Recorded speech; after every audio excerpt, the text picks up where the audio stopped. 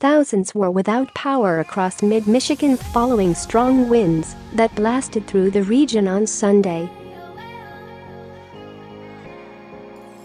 Wind gusts reaching 70 miles per hour have been reported in the UP, with gusts topping 60 miles per hour recorded in the Lower Peninsula on Sunday. More than 2,000 consumers' energy customers in Genesee County's Linden and Argentine Township lost service on Sunday and are expected to get power back by 11:30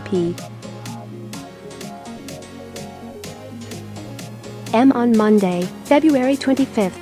According to Consumers Outage Map. There are more than 1,000 consumers' energy customers that lost power February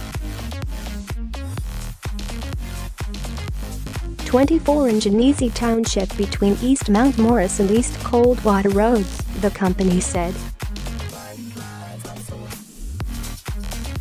The restoration time is 11:30 p.m. on Monday, February 25th. About 400 customers in Day County's Merritt Township lost power about 9:30 p.m.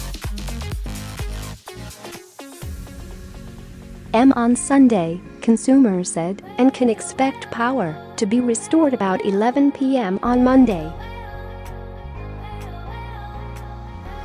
More than 1,000 DTE customers in the thumb lost service because of wind damage, the company said.